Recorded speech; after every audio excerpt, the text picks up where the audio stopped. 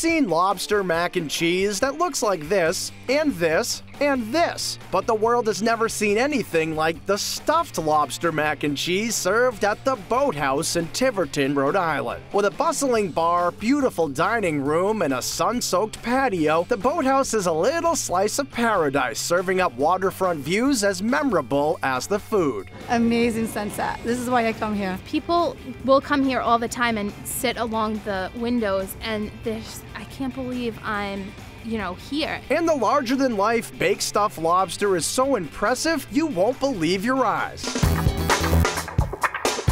Our baked stuffed lobster is like no other. It's amazing, it really is. Here's how the Boathouse twist on lobster mac and cheese works. A whole lobster is split open, then stuffed with a decadent mixture of bay scallops, handmade pasta, Gouda cheese, Parmesan, and cream. Then it's topped with a buttery breadcrumb coating and baked until bubbly, so the results are absolutely head-turning. It's an eye popper when it gets on the table for sure. They actually keep the tail meat in there, so when you're done with the mac and cheese, you can just get even some more tail meat. It's a filling meal, so you better be hungry.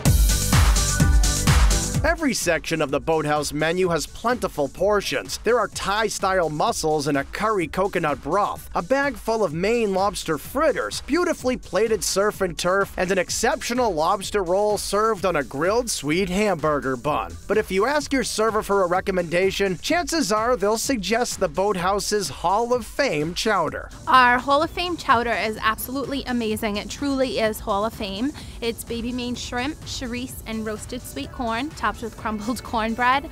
It really is to die for. Even though the restaurant overlooks the Sakonnet River, seafood isn't the only food on the menu. The Boathouse Burger is one of the most popular dishes, topped with aged cheddar, onion rings, and applewood smoked bacon. Nice and juicy, the bread, it's really fresh. We have people that just come for the burgers. They get the burger every single time.